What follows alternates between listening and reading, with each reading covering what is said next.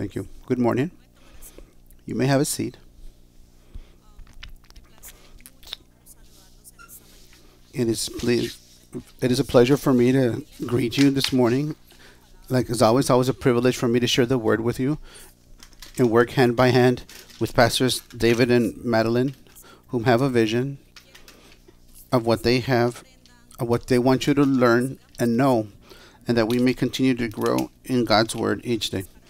I see some new faces, some faces that spring back up from were absent for a few moments. I know there's a difficult moments. I am well aware of what's going on in the industry, and I know it's very difficult for a lot of families. And let's continue praying on our feet and our knees, however it may be, so things may be better. That many families can have those benefits in which they have arrived in this country. Those that are new, welcome. I've never seen you.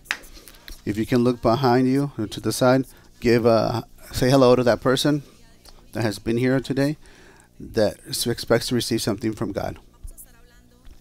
We will be talking about, well, as I mentioned, a pastor's vision. We'll be talking about independence and freedom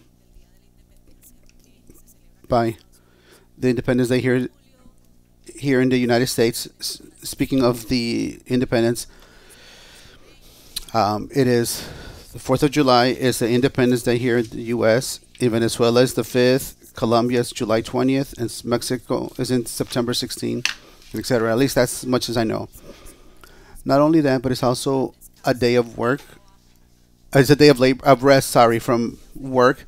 For those of you that labored, it is also good for us to be able to start thinking about what is independence, what is freedom. Those are two concepts that are similar, they look alike, but each one of us has their own. But each one of them is different. What we're going to do today is going to lay a foundation, and Pastor David is going to continue to delve a little deeper into these concepts. The next 4 or 5 more Sundays, and we will finish by finding what is the true freedom as Christians. What is that freedom? What independence as believers in Jesus? Why? Because it is a different way than what the independence looks like as we know it, or the freedom as we know it. What is independence and what is freedom? When I was working for this word, I was like, woof. I don't know much of this in a very profound way, these concepts, but I know that when I'm going to look for this, when I find this, as we say in Colombia, I'm going to find this a little problem. I'm going to be pulling my hair, in other words. It's not only following one aspect, but it has a lot of different aspects here. So let's say each one of those aspects are important to answer one question, which is, that's what I want us to think about. And that question is, are we truly independent and freely?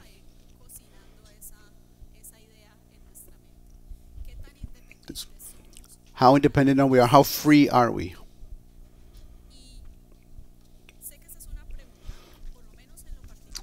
I know it's a question. Well, when Pastor asked me that question, it's a little bit a confrontational type, but it helped me think or come to a realization of something in hope. Am I truly free? Or what am I a slave to? Or what am I a slave into? Are we 100% free? Am I 100% independent? Or what do I depend on? What thing, what people, what situation am I depending on? Well, yeah. As social media says, I am self-sufficient. I'm a woman who's self-sufficient. I'm a fighter. But can I really reach that 100%, this freedom, this independence, sorry. Can I really reach 100% freedom? Because we all were born free. God made us free. And we hear those songs. We hear I'm frozen, and we hear that we are actually free. But how free are we in reality? I'm going to start by defining these two concepts with a dictionary definition. When we find this dictionary, what does this say? I say, what is this independence? What is definition? So is it a quality or a condition of independence? So what is independence? Well, to have independence. So you're in the same quality of independence. So what is independence? That doesn't depend on another. It's autonomous. It has its own right. It has its own rights and opinions. A second, definition, because it says freedom. It says so it's freedom. I mean, one aspect shows that talks about aspect and freedom, and a third definition says in firmness of character. Uh, I kind of understood that one a little with that definition. That possibility that a person has or takes responsibility in its own character, in its own life, in its own character. Independence, we can say there's several, but the most common ones are emotional dependence and personal, in the political independence. It's what we celebrate in our countries. The economical independence, that's another type. Another way, when I went to look for the definition of free, I was stuck. I got stuck. It was a more wider, broader definition, but I'm gonna stay with the ones that I think I'm gonna work better in this case. It's just a way that man has, that a man may have as a responsible way according to his actions, a state or condition of what you are not a slave of. That's also interesting. A state of being of where you're not in prison and real. And the fourth one is lack of being subjected to something or someone. And there I found a different types of freedoms. Freedom of speech, freedom of thought, freedom of spiritual freedom, etc., etc., etc. I think that we can stay here, but what we want to go with these two definitions is that this is to show you how broad these two concepts are and how each one of them aspects can influence our own independence and our own freedom as people, as individual, as humans, also as children of God. These aspects can be influenced or could be crossed with through other aspects, like for instance age, the vital stage of where we're at. It's not the same a child, the independence of a child, to the independence of an adult, or an adolescent to an adult. There are things where there's some independence and some freedoms are a little bit compromised. Also depends on the politics that are in our countries, economical conditions, socio-economical cultures, also makes our independence or freedom to be compromised. Also, gender. And I'm not going to get into this theme, but I know it gives more. But gender can also determine how independent or how free you are, a person can be, if it's a man or a woman. And that's also connected a lot to social culture. It's a lot to look into, but I'm not going to depth into that. There's a lot of aspects that influence that we can be truly independent and free as people. So what is the difference between these two concepts? Freedom is something that is given to us as like a gift. Something that was given to us, a gift that was given to us. God created us with the faculty to be free, to have free will. Have you heard of that? To have free will? What does that mean? It's the ability to choose what to do and how to do it. And that allow us to freedom allows us to have our own will. I do what I want to do. I don't do what I don't want to do. I'm I'm free to say I want to do this because I want to, or I want to do it because I don't want to do it. When you're not free, you don't have the possibility. You do as you're told. On the other side, independence is more linked to the autonomy. What does that mean? To the resources, I have to act the way I want to act or do what I want to do. It can also be conditioned to both internal or external factors. Let me give you an example because this is more up in the air, the difference. An example: I'm free to decide if I want to be a professional, if I want to study or obtain a degree. But my freedom to do so may be conditioned by my capacity or for independence. What does that mean? Am I old enough to work to be able to pay for my studies? Should I ask, do I have the ability to go to a bank to get a loan? Should I ask my parents for financial help? And if my parents help me, will I be subject to the conditions they impose on me?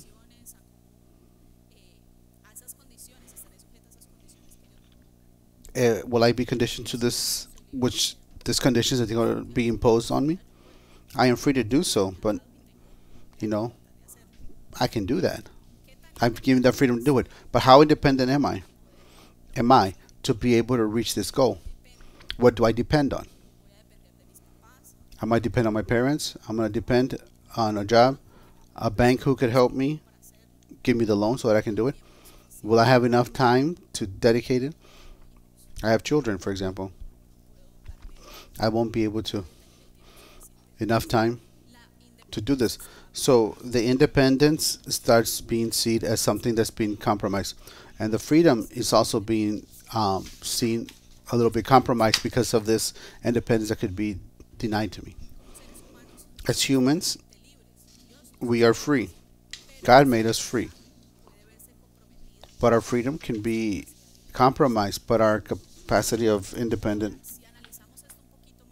and autonomy of it. But if we go deeper on this,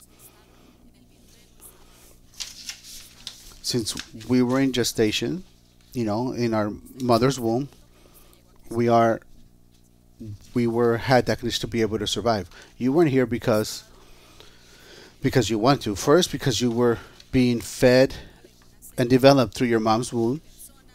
It came through several different series of people helping you to get you the condition where you're at. And that is the question: are we really independent? Then why do we question this reality? Up to what degree am I dependent in my life? As I told you earlier, what are we dependent on? When we're children, we depend 100% of our caregivers or parents. There's no argument in there. In our adolescence, we probably acquire some sort of independence. We go to school alone. Our parents, we can ride a bus. Our parents let us go a certain place without them, but still, we depend directly on them, especially in the financial aspect, because we can't work. We can't have an income for ourselves. Let's say that we are reaching a certain degree of independence, and as adults, and I say a certain degree because there are situations in which we depend on others, and that we are mature or big or have the age that we may have doesn't mean that we are independent and free people. For example, there's children that live under their parents rules, even though they're older and they can support themselves, but their parents still tell them what they have to do, whether they live with them or not. If they live with them, that's a story. Even those that don't live with their parents and still their parents make decisions for them. But then there's also another extreme. Parents have lost their role as parents, and it's their children now that tell them their parents what to do and then make decisions for them, and they including the control of their finances and other types of situations. People, adults, subjected by their spouse, both emotionally or financially, or even by other people, things that can lead even to abuse and violence. Another question, a difficult one. How much freedom is there in marriage? When we are married to someone, we have a relationship with another. How independent are we? How free are we to make decisions without taking the other person in consideration? Is it possible to reach 100% freedom or independence when there's someone else in my life who I decided to share with? These questions, run in my mind. We can say that we are independent in some aspects, but dependent in others. And there is the question is, are we 100% independent? I think that it is difficult to reach that state of independence where I can say, I don't count with anyone. I don't need anyone. I don't have to give a report to anyone. Can it be reached? It possibly can, but it's not it's not easy to do that. So if we do an introspection of ourselves and analyze our own life, I'm sure we can identify where am I independent and where am I dependent on others. Now, on the other hand, what are we a slave of? What are you talking about? Slavery was abolished a while ago. That doesn't exist. Well, let's see. Sometimes we are slaves of our own thoughts, our limited thoughts, our attachments, ideologies, paradigms that we have built over the years, ideas that may have been imposed to us, society, family, friends, our circle, but also ideas that we have brought upon ourselves, have started to build up in our lives. People who've heard you're good for nothing, and in their head, he's a good for nothing, and enslaved to that idea that was imposed on him, and hasn't been able to reach anything because he was told that he was good for nothing. A lot of us, and I include myself, we are slaves of fear, and that fear will not let us go or doesn't let us explore other options, do other things. Or another aspect of our personality that limits us from doing things freely. Others are slaves to some sin and find themselves stumbling over and over again with the same stone. And even though we pray, because we're not too far from that happening, we say, Lord, I don't want to continue doing this. I don't want to continue to do this other thing. Please help me. One way or another, we find ourselves repeating. We see ourselves repeating doing every time when we ask, even though we ask God a lot to help us overcome this. Some of us are slaves of hatred and resentment, have not been able to forgive something done. They haven't been able to forgive something done of them in the past, and they continue to be there. And there's nothing that can slave you more than hatred. Overall, because I'm not sure if you heard that. I don't know if you heard this saying that says that hatred is a poison that one ingests, hoping the other person dies. Could be that the other person may have repented from what he did and maybe living a happy life while you continue to start feeding that feeling, that emotion, and living a bitter life because someone else that possibly may have repented from doing what he did. And now there's a slave that's very clear. Is where I'm tied to a feeling that's already been rooted in my heart and it has been slaving me and keeping me from going forward. Others are slaves to a vice, something they do repeatedly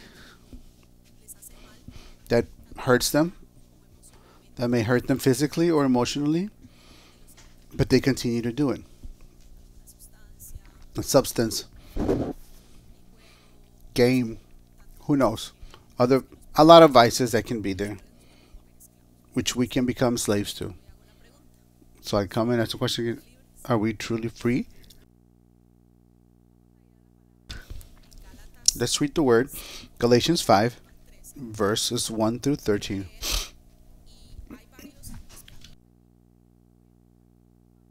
There's several aspects here, but I'm going to focus more on the first and on the first and the last two verses. But we're going to read this whole portion. And it says, the title of this portion is Freedom in Christ. Stand fast therefore in liberty wherewith Christ hath made us free, and not be entangled again with the yoke of bondage. Behold, I Paul say unto you, that if ye be circumcised, Christ shall profit you nothing. For I testify again to every man that is circumcised, that he is a debtor to do the whole law. Christ is become of no effect unto you, whosoever of you are justified by the law. Ye are fallen from grace. For we, through the Spirit, wait for the hope of righteousness by faith.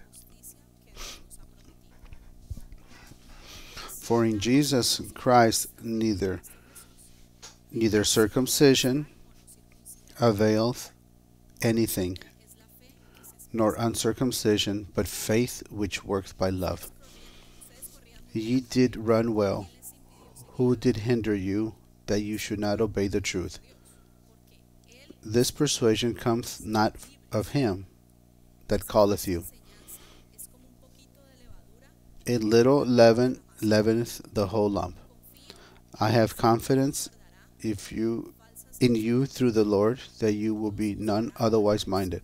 But he that troubleth you shall bear his judgment, whosoever he be.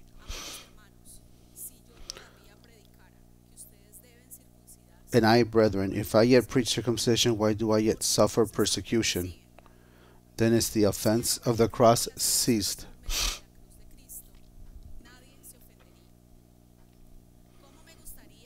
I would they were even cut off which trouble you.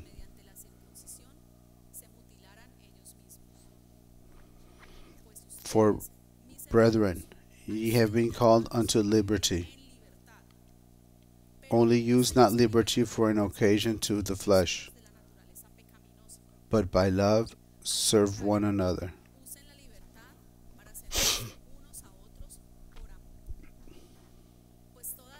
For all the law is fulfilled in one word, even in this: thou shalt love thy neighbor as thyself. But if you bite and devour one another, take heed that ye be not consumed one of another. Paul is complex, but he is talking to us here. There is a law that requires fulfillment, but he insists, he said it several times, Jesus has freed us. He called us to be free. You, my brethren, have been called to be freedom. So why do we continue slave of the same bondage that we have imposed ourselves, or the bondages that others have continued to give us?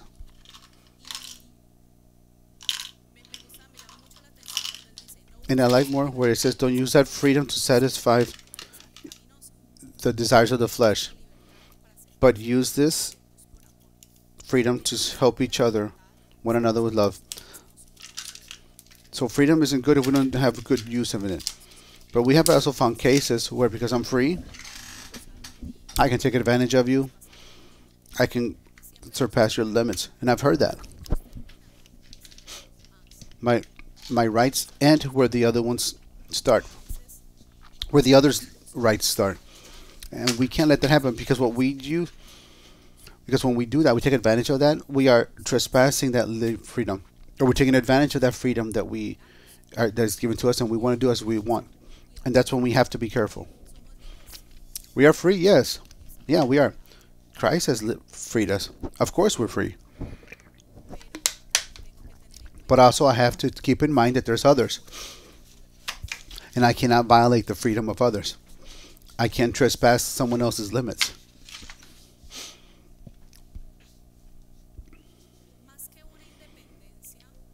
More than just being independent. It is great to be independent. I don't want to depend on anyone else to do what I want to do. It is sad to say I have to ask permission to go out to drink coffee, to go for a walk. Oh, I can't. I have to ask for permission. Whomever it may be. But in my situation,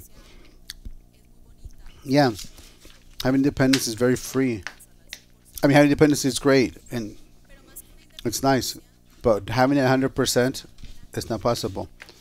But besides having a more independence, we should seek an interdependence, which is another concept that tells us that we're not alone.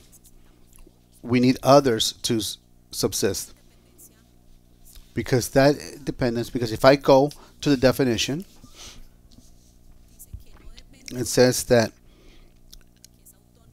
it doesn't depend on others, that is autonomous, that doesn't allow any outside intervention. Can we really do that?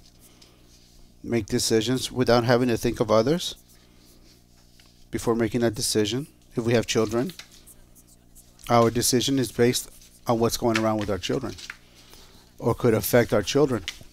If we have a person, we have to think about our spouse before making that decision. So that dependence, that independence still is being questioned.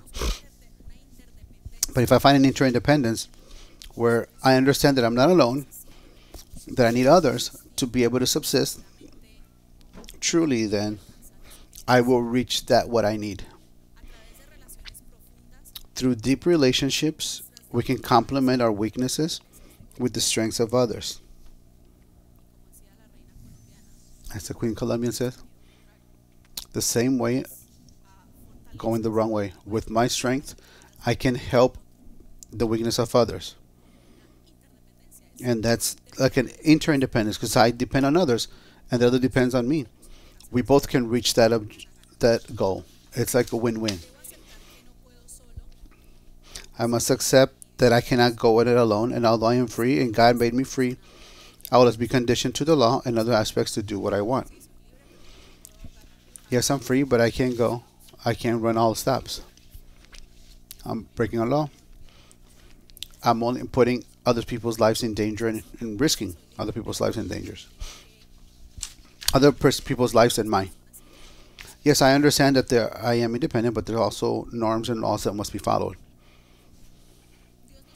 God made us free, but sometimes we ourselves are the ones who put that yoke on ourselves. We know that there are people, laws, rules, and situations that subject us, but we have also subjected ourselves to them.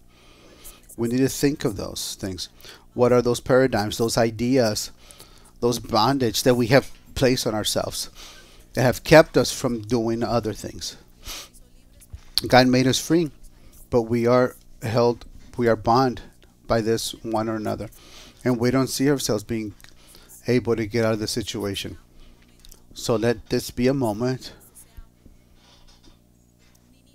or let it be the beginning of us trying to think about what is keeping us binding us, and what bondage has been imposed by others. A lot of times, because we don't know, our parents imposed on us that nowadays isn't right. And what do we do it? Well, that's how I was taught at home. I'm not necessarily has to say it's true. I mean, it has to be right. And I don't want you to also to throw your parents under the bus. What can I free myself from? What things as a conscious adult or responsible adult would say, you know what? These are ideas that have me binded here. I should free myself from this because God made me free. The word is clear. In Christ we are free. He has set us free. It makes no sense to remain bound to fear, to sin, to hatred, or to our enslaving ideologies when in Christ we have freedom. Yes, and that law is important and must be fulfilled. Even Christ said that I didn't come to abolish the law, I come to fulfill it. But we should not also forget who are we accountable. We are accountable to a higher being, and everything in this earth will pass. But as long as we're here on this earth, we have to fulfill the land's law. The good thing and the good news is that our hope isn't deposited into is placed in eternity and not what's here on earth. Not in this place that's all bondage will be. However, while we are here on earth, no matter how many obstacles we have, no matter how dependent we are, we must seek spiritual liberation. And we can only find it in the love of Christ and the love of our fellow man. Thank you.